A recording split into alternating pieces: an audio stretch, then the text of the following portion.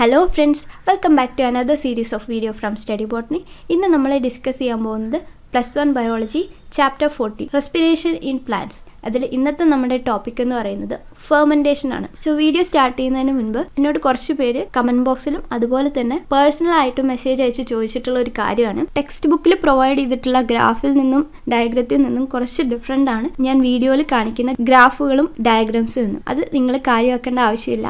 നിങ്ങൾക്ക് കൺസെപ്റ്റ് ക്ലാരിഫിക്കേഷന് വേണ്ടി മാത്രം ഈ ഗ്രാഫുകളും ഡയഗ്രാംസും യൂസ് ചെയ്താൽ മതി. നിങ്ങൾ NCERT ബുക്ക് ഫോളോ ചെയ്യുക. NCERT ബുക്കിൽ കൊടുത്തിരിക്കുന്ന ഗ്രാഫും ഡയഗ്രാംസും എങ്ങനെയാണോ അത് മാത്രം പഠിക്കുകയും എക്സാമിന് എഴുതുകയും ചെയ്താൽ മതി. ബിക്കോസ് ഹയർ സെക്കൻഡറി എക്സാം ആയിക്കോട്ടെ, നീറ്റ് ഓർ എഞ്ചിനീയറിംഗ്, ഇങ്ങനെയുള്ള ഏത് എക്സാം ആയാലും അത് കംപ്ലീറ്റ്ലി NCERT ബുക്കിനെ ഡിപ്പെൻഡ് ചെയ്തുകൊണ്ടുള്ള ക്വസ്റ്റ്യൻസേ നമ്മളോട് ചോദിക്കുകയുള്ളൂ. അപ്പം നമുക്ക് NCERT ബുക്കിലുള്ള കാര്യങ്ങൾ മാത്രം പഠിച്ചാൽ മതി. അതിന് പുറത്തുള്ള കാര്യങ്ങളൊക്കെ എക്സ്ട്രാ നോളജ് ആയിട്ട് നിങ്ങൾ ഓർത്ത് വെച്ചാൽ മതി. മാത്രമല്ല, ഇത് നിങ്ങൾക്ക് ഈ കൺസെപ്റ്റ് ക്ലാരിഫിക്കേഷന് വേണ്ടി യൂസ് ചെയ്യാം. നിങ്ങൾ NCERT ബുക്സിലുള്ള ഡയഗ്രാംസും ഗ്രാഫും മാത്രം പഠിച്ചിട്ട് എക്സാം എഴുതിയാൽ മതി. എക്സാമിന് ഈ ഡയഗ്രാംസും ഗ്രാഫും മാത്രമേ ചോദിക്കുകയുള്ളൂ. ഈ ഗ്രാഫും ഡയഗ്രാംസും വരച്ചാൽ മാത്രമേ നിങ്ങൾക്ക് മാർക്കും കിട്ടുകയുള്ളൂ. സോ അത് നിങ്ങൾ എപ്പോഴും ഓർക്കണം.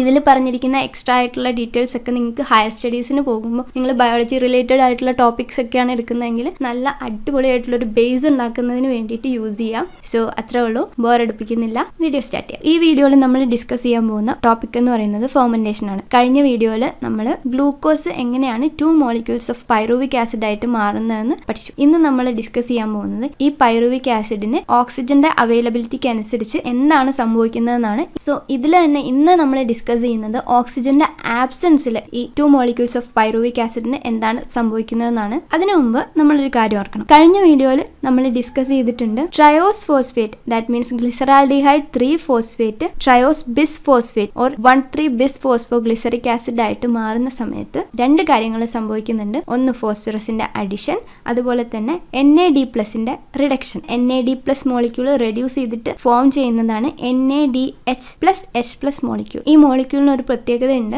ഈ മോളിക്യൂള് വരുന്ന സ്റ്റെപ്പുകളിൽ, അതായത് ഇലക്ട്രോൺ ട്രാൻസ്പോർട്ട് സിസ്റ്റത്തിലൂടെ പാസ് ചെയ്യുമ്പോൾ അത് 3 ATP മോളിക്യൂൾസ് ആയിട്ട് മാറുന്നുണ്ട്. അതായത് ഈ ഗ്ലൈക്കോലൈസിസ് എന്ന സ്റ്റെപ്പിൽ അതിന് ATP മോളിക്യൂൾസ് ആയിട്ട് മാറാൻ പറ്റില്ല. എന്നാൽ ഇലക്ട്രോൺ ട്രാൻസ്പോർട്ട് സിസ്റ്റം, അതായത് സെല്ലുലാർ റെസ്പിറേഷന്റെ ലാസ്റ്റ് സ്റ്റെപ്പിലൂടെ പാസ് ചെയ്യുമ്പോൾ അത് 3 ATP മോളിക്യൂൾസ് ആയിട്ട് മാറുന്നു. ഇനി മറ്റൊരു കാര്യം നമ്മൾ പഠിച്ചിട്ടുണ്ട്, അനൈറോബിക് റെസ്പിറേഷനിൽ ഗ്ലൈക്കോലൈസിസ് എന്ന് പറയുന്നത് it is the only step. ഈ ഒരൊറ്റ സ്റ്റെപ്പിലൂടെ തന്നെ അനൈറോബിക് ഓർഗാനിസംസ് അവർക്ക് വേണ്ട എനർജി പ്രൊഡ്യൂസ് ചെയ്യുന്നു. അതായത് ഗ്ലൈക്കോലൈസിസിന് ശേഷമുള്ള Krebs cycle, electron transport system തുടങ്ങിയ സ്റ്റെപ്സ് ഒന്നും അനൈറോബിക് റെസ്പിറേഷനിൽ സംഭവിക്കുന്നില്ല. അപ്പം ഈ ഗ്ലൈക്കോലൈസിസിൽ ഫോം ചെയ്തിട്ടുള്ള NADH മോളിക്യൂൾസിന് എന്താ സംഭവിക്കാം, അതൊക്കെയാണ് ഇന്ന് നമ്മൾ ഡിസ്കസ് ചെയ്യാൻ പോകുന്നത്. അപ്പൊ നിങ്ങൾ ഓർത്ത് വെക്കണം, ഗ്ലൈക്കോലൈസിസിലൂടെ NADH മോളിക്യൂൾസ് പ്രൊഡ്യൂസ് ചെയ്യുന്നുണ്ട്. ഇതിന് ATP മോളിക്യൂൾസ് ആയിട്ട് മാറാൻ പറ്റില്ല. കാരണം ഇലക്ട്രോൺ ട്രാൻസ്പോർട്ട് സിസ്റ്റത്തിലൂടെ പാസ് ചെയ്യുമ്പോൾ മാത്രമേ ഈ NADH മോളിക്യൂൾസിൽ നിന്ന് ATPയുടെ ജനറേഷൻ നടക്കുകയുള്ളൂ. അനൈറോബിക് ഓർഗാനിസംസിൽ ഗ്ലൈക്കോലൈസിസ് എന്ന ഒരൊറ്റ സ്റ്റെപ്പ് മാത്രമേ ഉള്ളൂ. അതിലൂടെ തന്നെ അവർക്ക് വേണ്ട എനർജി അവർ പ്രൊഡ്യൂസ് ചെയ്യുന്നു. സോ ഈ NADHന്റെ കാര്യം നമ്മൾ ഓർത്ത് വെക്കണം. ഓക്കെ, ഇനി നമ്മൾ വീഡിയോയുടെ മെയിൻ പാർട്ടിലേക്ക് കടക്കുകയാണ്. ഫോർ മെയിൻറ്റെയിനിങ് ദ കണ്ടിന്യൂറ്റി നമുക്ക് ഗ്ലൈക്കോലൈസിസിന്റെ എൻഡ് പ്രൊഡക്റ്റ് ആയിട്ടുള്ള പൈറുവിക് ആസിഡിൽ നിന്ന് തന്നെ സ്റ്റാർട്ട് ചെയ്യാം. ഇങ്ങനെ ഫോം ചെയ്തിട്ടുള്ള പൈറുവിക് ആസിഡ് ഓർ പൈറുവേറ്റ് ഓക്സിജന്റെ അവൈലബിലിറ്റിക്ക് അനുസരിച്ച് രണ്ടായിട്ട് ക്ലാസിഫൈ ചെയ്യാം. ഓക്സിജന്റെ ആബ്സെൻസിൽ ഇത് അനൈറോബിക് റെസ്പിറേഷൻ എന്ന പ്രോസസ്സിലേക്ക് പാസ് ചെയ്യും. ഓക്സിജന്റെ പ്രസൻസിലാണെങ്കിൽ ഇത് aerobic respiration വിധേയമാകും, that is cellular respiration. അതിലാണ് നമ്മൾ Krebs cycle and electron transport system പഠിക്കുന്നത്. അപ്പം ഇന്ന് നമ്മൾ ഡിസ്കസ് ചെയ്യാൻ പോകുന്നത് അനൈറോബിക് കണ്ടീഷനിൽ ഈ പൈറുവിക് ആസിഡിന് അല്ലെങ്കിൽ പൈറുവേറ്റിന് എന്താണ് സംഭവിക്കുന്നതെന്നാണ്.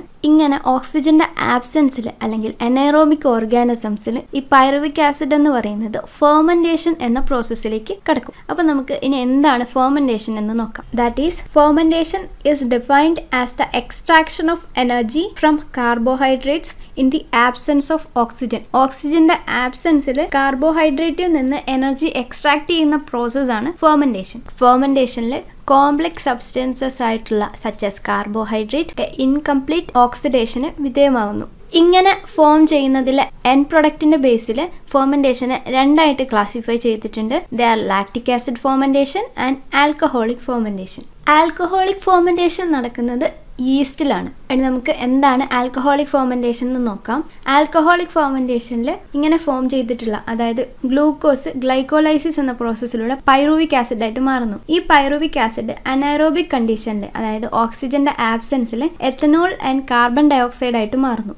സോ നമുക്ക് ടെക്സ്റ്റ് ബുക്കിലെ ഡയഗ്രത്തിന്റെ ബേസിൽ എന്താണ് ആൽക്കഹോളിക് ഫെർമെന്റേഷൻ എന്ന് നോക്കാം. ഇവിടെ ഗ്ലൂക്കോസ് ഗ്ലൈക്കോലൈസിസ് എന്ന പാത്വേയിലൂടെ 2 molecules ഓഫ് പൈറുവിക് ആസിഡ് ആയിട്ട് മാറുന്നുണ്ട്. അപ്പം ഇതിൽ 2 സ്റ്റെപ്സ് ടെക്സ്റ്റ് ബുക്കിൽ കൊടുത്തിട്ടുണ്ട്. അതിലൊന്നാണ് ഗ്ലിസറാൽഡിഹൈഡ് 3-phosphate-നെ 1,3-bis ഫോസ്ഫോഗ്ലിസറിക് ആസിഡ് ആയിട്ട് മാറുന്ന സ്റ്റെപ്പ്. അതെന്തുകൊണ്ടാന്ന് വെച്ചിട്ടുണ്ടെങ്കിൽ ഈ സ്റ്റെപ്പിലാണ് NAD+, NADH+H+ ആയിട്ട് മാറുന്നത്. ദാറ്റ് ഈസ് NAD+ന്റെ റിഡക്ഷൻ നടക്കുന്നത്. അതെന്തിനാണ് ഇവിടെ കൊടുത്തതെന്ന് നമുക്ക് കുറച്ച് കഴിയുമ്പോൾ മനസ്സിലാവും. അപ്പം ഇങ്ങനെ ഫോം ചെയ്തിട്ടുള്ള പൈറുവിക് ആസിഡ് ആൽക്കഹോളിക് ഫെർമെന്റേഷനിലേക്ക് പാസ് ചെയ്യുന്നു. ഇതിനുശേഷം 2 എൻസൈംസും H+ അയോൺസും യൂട്ടിലൈസ് ചെയ്ത് pyruvic acid ethanol plus carbon dioxide ആയിട്ട് മാറും. ഇതിനെ യൂട്ടിലൈസ് ചെയ്യുന്ന എൻസൈംസ് ആണ് pyruvic acid ഡീകാർബോക്സിലേസ് and alcohol dehydrogenase. ഈ 2 എൻസൈംസ് ആണ് ഈ ആൽക്കഹോളിക് ഫെർമെന്റേഷൻ കാറ്റലൈസ് ചെയ്യുന്നത്. ഇതുകൂടാതെ ഇതിൽ H+ അയോൺസും യൂട്ടിലൈസ് ചെയ്യുന്നുണ്ട്. ഈ പ്രോസസ്സ് നടക്കുന്നതിന് വേണ്ട H+ അയോൺസ് കിട്ടുന്നത് NADH+H+ മോളിക്യൂളിന്റെ ഓക്സിഡേഷനിലൂടെയാണ്. അപ്പം ഇവിടെ പൈറുവിക് ആസിഡിലേക്ക് H+ അയോൺസ് ആഡ് ചെയ്യുന്നു. ദാറ്റ് മീൻസ് അവിടെ റിഡക്ഷൻ നടക്കുന്നു. അതേസമയം NADH+H+ൽ നിന്ന് ഹൈഡ്രജൻ മോളിക്യൂൾസ് റിമൂവ് ചെയ്യപ്പെടുന്നു. ദാറ്റ് മീൻസ് NADH+ന്റെ റീ ഓക്സിഡേഷൻ നടക്കുന്നു. H+ മോളിക്യൂൾസ് റിമൂവ് ചെയ്യുന്നു. ഇത് യൂസ് ചെയ്തിട്ട് pyruvic acid ethanol plus carbon dioxide ആയിട്ട് മാറുന്നു. സോ ഇപ്പോൾ NADH+H+ എന്നുള്ളത് വീണ്ടും NAD+ ആയിട്ട് മാറുന്നു. ഈ NAD+ മോളിക്യൂൾസ് വീണ്ടും ഗ്ലൈക്കോലൈസിസിൽ യൂട്ടിലൈസ് ചെയ്യുന്നു. എഥനോളിന്റെ കൂടെ തന്നെ കാർബൺ ഡയോക്സൈഡും ഫോം ചെയ്യുന്നു. ഇതാണ് ആൽക്കഹോളിക് ഫെർമെന്റേഷനിൽ നടക്കുന്നത്. ഇങ്ങനെ ആൽക്കഹോളിക് ഫെർമെന്റേഷൻ നടക്കുമ്പോൾ ഫോം ചെയ്യുന്നതാണ് എത്തനോൾ.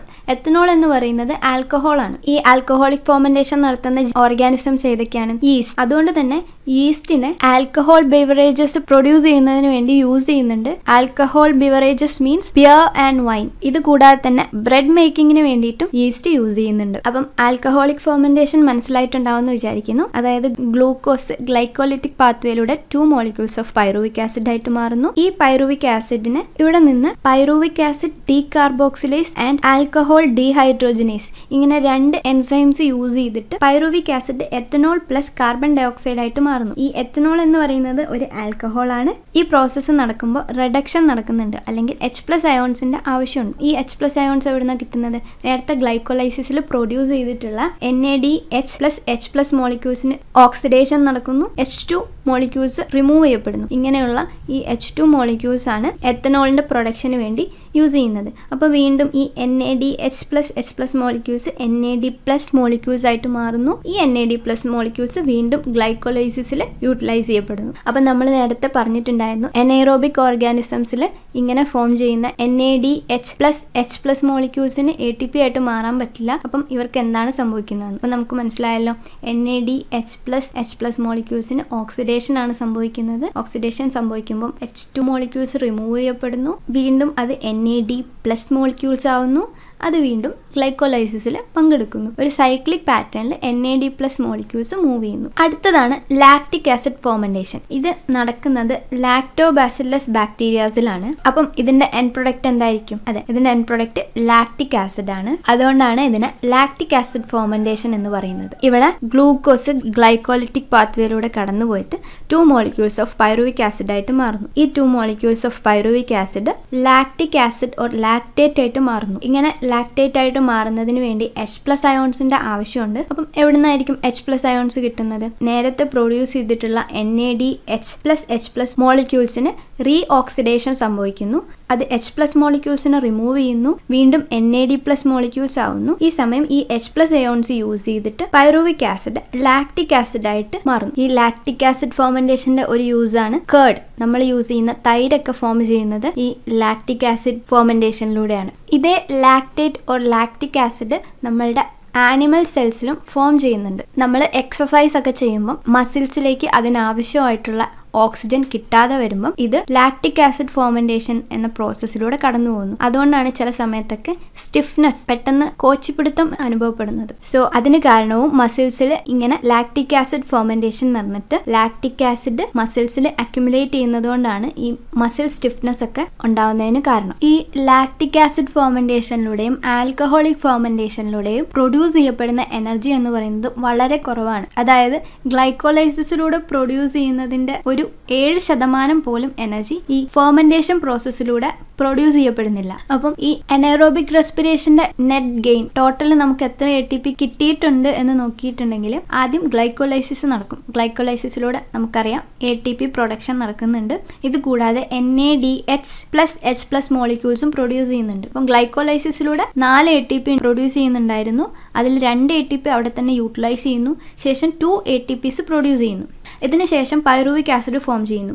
ഈ pyruvic ആസിഡിനെ lactic acid fermentation or alcoholic ഫെർമെന്റേഷനിലൂടെ pass ചെയ്യുമ്പോൾ അല്ലെങ്കിൽ ലാക്റ്റിക് ആസിഡ് ഓർ എത്തനോൾ ആയിട്ട് മാറുമ്പോൾ ഒരു ATP മോളിക്യൂൾസ് പോലും പ്രൊഡ്യൂസ് ചെയ്യുന്നില്ല. മാത്രമല്ല NADH+H+ മോളിക്യൂൾസിന്റെ ഓക്സിഡേഷൻ നടന്നിട്ട് വീണ്ടും അതിനെ NAD+ മോളിക്യൂൾസ് ആയിട്ട് മാറ്റുകയാണ് ചെയ്യുന്നത്. അപ്പോൾ ഫെർമെന്റേഷനിലൂടെ പ്രൊഡ്യൂസ് ചെയ്തിട്ടുള്ള ടോട്ടൽ നമ്പർ ഓഫ് ATP എന്ന് പറയുന്നത് 0 ആണ്. അപ്പം നെറ്റ് ഗെയിൻ എന്ന് പറയുന്നത് ദാറ്റ് ഈസ് എനൈറോബിക് റെസ്പിറേഷനിൽ ഫോം ചെയ്യുന്ന ടോട്ടൽ നമ്പർ ഓഫ് ATP എന്ന് പറയുന്നത് 2 ATP മോളിക്യൂൾസ് ആണ്. അത് glycolysis plus lactic acid or alcoholic ഫെർമെന്റേഷനിലൂടെ produce ചെയ്യുന്ന ATPയുടെ നമ്പറാണ്. എന്നാൽ നമ്മൾ ഫസ്റ്റത്തെ വീഡിയോയിൽ തന്നെ ഡിസ്കസ് ചെയ്തിട്ടുണ്ടായിരുന്നു സെല്ലുലാർ റെസ്പിറേഷനിലൂടെ, അതായത് എയ്റോബിക് റെസ്പിറേഷനിലൂടെ നമുക്ക് 38 ATP മോളിക്യൂൾസ് കിട്ടുന്നുണ്ട്. എന്നാൽ അനൈറോബിക് റെസ്പിറേഷനിലൂടെ നമുക്ക് കിട്ടുന്നത് വെറും 2 ATP മോളിക്യൂൾസ് ആണ്. സോ ഇതിൽ നിന്ന് നമുക്കൊരു കൺക്ലൂഷനിലെത്താം. അതായത് ഓക്സിജന്റെ പ്രസൻസിൽ പ്രൊഡ്യൂസ് ചെയ്യുന്ന എനർജിയേക്കാളും വളരെ കുറവായിരിക്കും ഓക്സിജന്റെ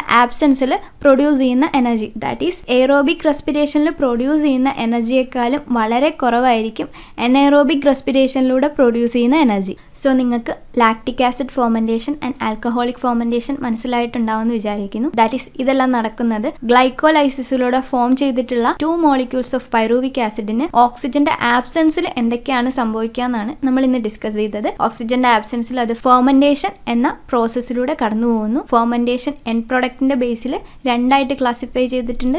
they are lactic acid fermentation and alcoholic fermentation. അപ്പോൾ ഇനി നമ്മൾ നെക്സ്റ്റ് വീഡിയോയിൽ ഡിസ്കസ് ചെയ്യാൻ പോകുന്നത് ഓക്സിജന്റെ പ്രസൻസിൽ ഈ പൈറുവിക് ആസിഡിന് എന്താണ് സംഭവിക്കാൻ പോകുന്നതെന്നാണ്.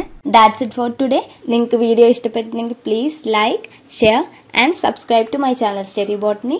അതിൻ്റെ തൊട്ടടുത്തൊരു ബെല്ലൈക്കൺ കാണും. അതിൽ ക്ലിക്ക് ചെയ്തിട്ടുണ്ടെങ്കിൽ ഇതൊരു സീരീസ് ഓഫ് വീഡിയോ ആണല്ലോ. അപ്പോൾ ഞാൻ നെക്സ്റ്റ് വീഡിയോ എപ്പോൾ അപ്ലോഡ് ചെയ്യുമ്പോഴും നിങ്ങൾക്ക് നോട്ടിഫിക്കേഷൻ വരും. നിങ്ങൾക്ക് എന്തെങ്കിലും അഭിപ്രായങ്ങളുണ്ടെങ്കിൽ please let me no on the comment section. Or study ബോട്ടണിയെ നിങ്ങൾക്ക് ഇൻസ്റ്റാഗ്രാമിലും ഫോളോ ചെയ്യാം. അതിൻ്റെ ലിങ്ക് ഇതേ ഡിസ്ക്രിപ്ഷനിൽ കൊടുക്കാം. And thank you. God bless you all.